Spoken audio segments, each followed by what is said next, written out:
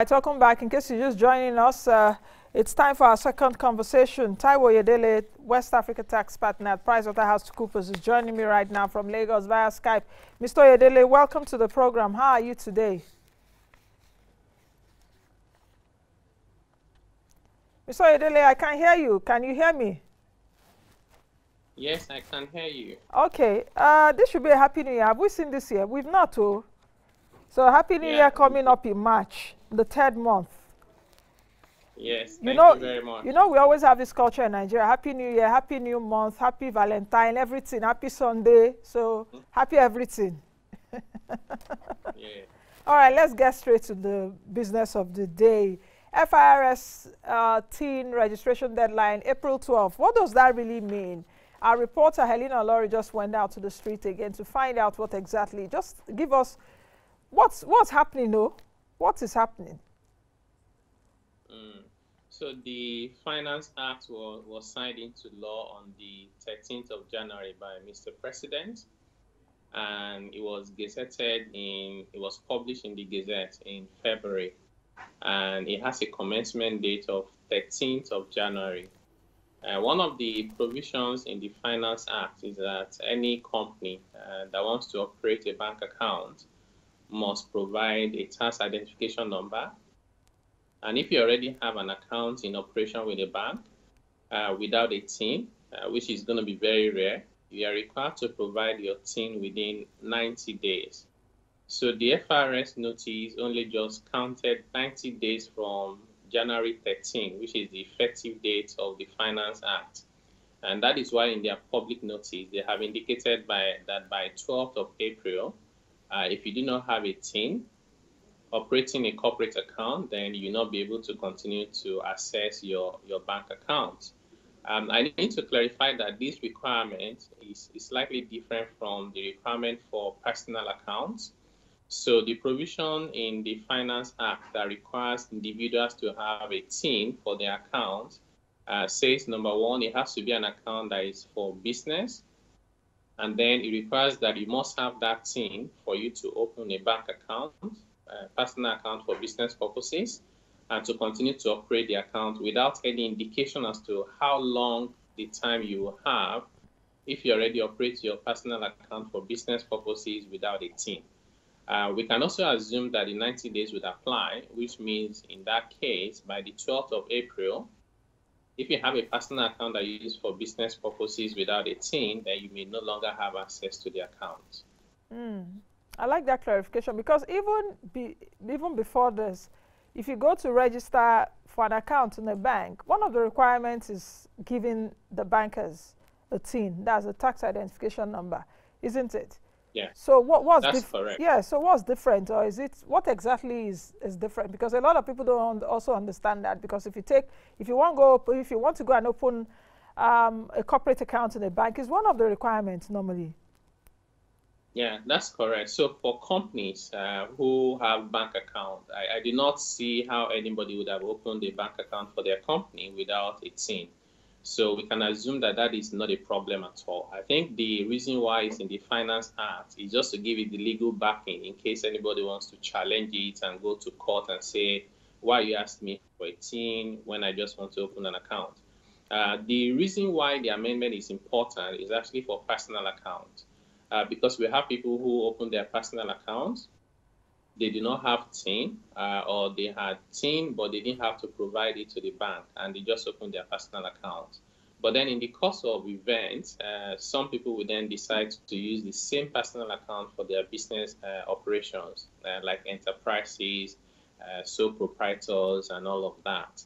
And there's nothing wrong with that. But the point is that if you then use an account for business purposes, even though it was not originally, opened as a corporate account, and the fact that you're using it for business means you intend to make profit, and if that's liable to tax, you should be paying taxes. And that's why government says we need you to provide your TIN.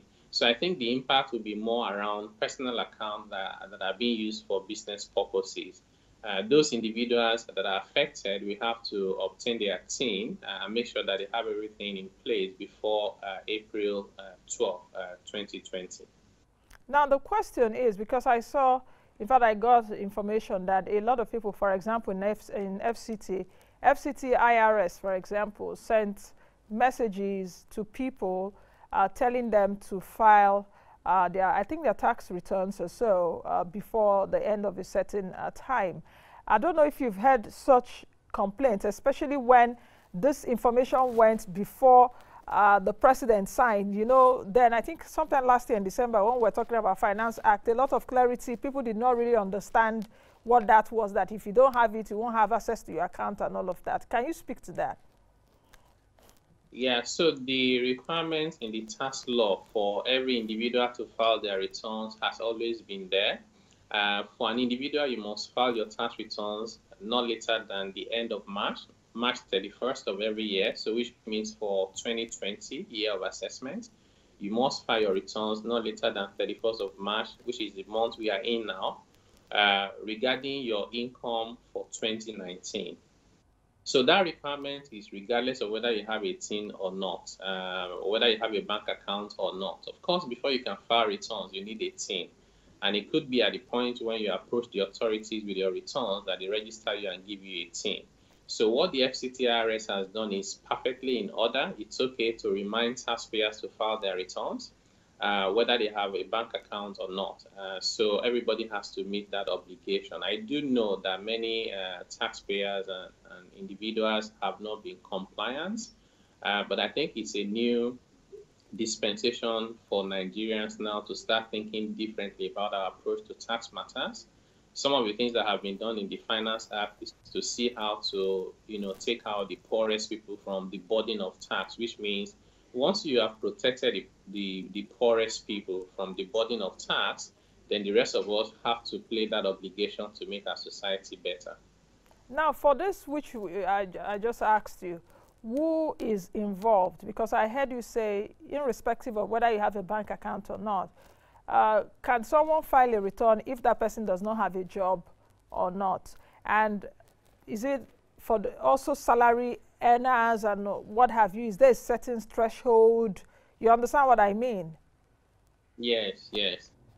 So that's a very important question. So in the law, as we have it today, if you earn or anybody earns 30,000 naira in a year or less, so 30,000 naira in a year is average of about 2,500 per month. If you earn 30,000 naira in a year or less, you do not have to file returns. You would know that this amount is very ridiculous. It's ridiculous because when the 30,000 was put in the law, these were the days when naira was as strong as the dollar, so it was a lot of money. But nobody has amended the law in more than 10, 20 years. So, but we still have to comply with the law as it is. So what that means is anybody who earns more than 30,000 naira in a year, including salary earners, including entrepreneurs, including anybody, you have the legal obligation to file your returns by the 31st of March of every year regarding your income of the previous year. So I know that many employees particularly don't even do this. They say, my employer has deducted my PAYE, why should I worry myself? Now, the deduction of PAYE is a separate obligation from the requirement to file your returns. So people have to actually go ahead and fill the Form A, that's what they call it in places like Lagos State, and then you submit it. Many of the tax authorities also have this online, so which means you don't need to fill any physical form. You go online, fill in your details, your income, your expenses, if you have dependents and all of that, and then you pay your taxes. That is when you would have discharged your obligation regarding tax compliance. So no matter what, so far you are earning above that, you should file your returns, even though your employer pays taxes for you. That's what you're saying? That's correct. So the PAYE, so it's called pay as you earn. So what your employer does is to remit an amount based on what they are paying you on your behalf. So it doesn't mean that all your taxes have been dealt with, because somebody can be an employee and they also have a flat somewhere in Abuja that they are renting out, which means they are collecting rental income. Some of them have family businesses by the side and they're doing buying and selling and making money. So the law does not say that once PAYE has been deducted, you are free from the tax net. No. The PAYE is an advance payment of your income tax. So at the end of the year, you calculate all your income calculate all your taxes, and then you record the amount that your employer has remitted on your behalf as PAYE. And if there's any balance to be paid, you pay it. And in some very exceptional cases, if the amount remitted on your behalf is too much, then you apply for a refund. We say good luck if you get a refund. Thank you, because I've not heard that too. What government is good at is collecting. They don't refund though. So yeah, so for those that, just lastly, and I hope we'll have more time, but we can talk about that in subsequent days. Lastly, for those listening and they want to be part of it, or they want to do this right now, or have gotten those messages across their various states, what should they do? Yeah, what they need to do is they need to ensure that first and foremost, if they use their bank account for business purposes, they must get TIN. They can establish whether they have a TIN by going to jtb.gov.ng.org, JTB website anyway, they can Google it. If you do not use your account for business purposes, you do not need to worry. But then you also need to ensure that whether you use your account for business purposes or not, whether you even have a bank account or not, you must file your tax returns, and you must do so not later than the end of March, unless your annual income is less than 30,000. Mr. OYEDELE, I think that's the much we can take today. Thank you for joining me on today's edition of the program. We'll continue to watch the situation. Perhaps the next time you will be on, we'll talk about the implementation of the finance law, and if we've started seeing any change in terms of perhaps our revenue profiling, all prices. Anyway, that's another show. Let me not start another show today when I'm ending one already. All right, thank you very much, Mr. OYEDELE. I've been speaking with Taiwo OYEDELE, who is the West Africa tax partner at PricewaterhouseCoopers. We've been looking at the TIN registration deadline set by the FIRS. I hope you now have more clarity on this matter, so that you know how to attend to your tax matters. Thank you all for being a part of the show today. It was nice hanging out with you, knowing that you invest your time every weekday on this show, Monday to Friday, 11 a.m. to 12 p.m. Be the best you can be the change you want to see. I am Nnaji. Bye now.